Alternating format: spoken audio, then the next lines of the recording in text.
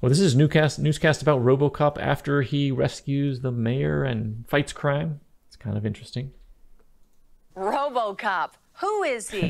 What is he? He is OCP's newest soldier in their revolutionary crime management program. Okay. First of all, like, this is super fun, right? So he does this like turn around, and all the kids following him around like little ducklings. He does this turn around and startles them.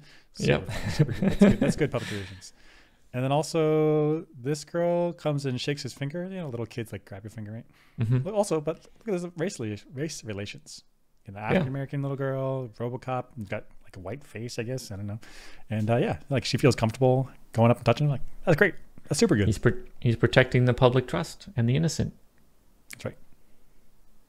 Crime management program. OCP spokesman claimed that the fearless machine has crooks on the run in Old Detroit. Today, kids at Lee Iacocca Elementary School got to meet in person what their parents only read about in comic books. Any special message for all the kids watching at home?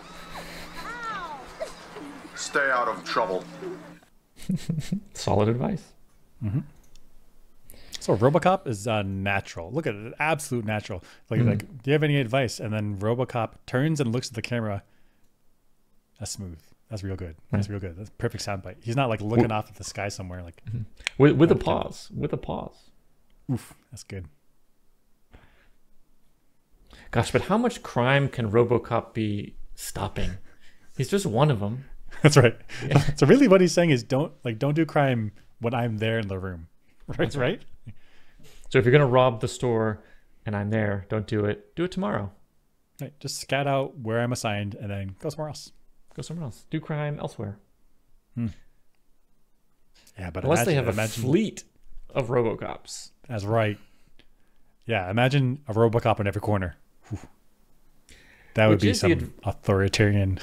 Yeah, this is the advantage of ED-209 is you can mass manufacture them, whereas Robocops need partially dead people. That's right. Wait, was Murphy fully dead or partially dead? Partially dead. I mean, I guess he was shot in the head. So he would have died. I mean, he was dead. Was he full dead? I don't remember. I think he was full dead. But I guess biological functions take a long time to come all the way down. So maybe they grab him up and they put him in Robocop and the rudimentary functions are maintained. I don't know. I'm just a physicist. I don't know. Yeah, Robocop world.